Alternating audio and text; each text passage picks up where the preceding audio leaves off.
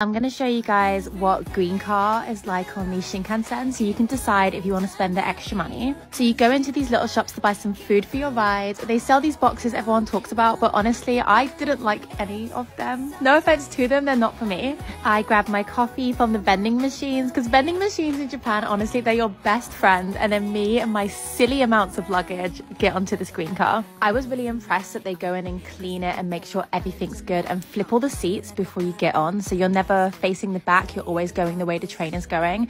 It's so clean. Honestly, this is comparable to premium economy on a flight. Ignore how tired I am. Your girl's about to take a nap, but you get lights on your seat, you get like seat warming, extra tables, anything you could possibly need. If like me, you don't like the bento boxes, just grab the sandwiches, they're really good.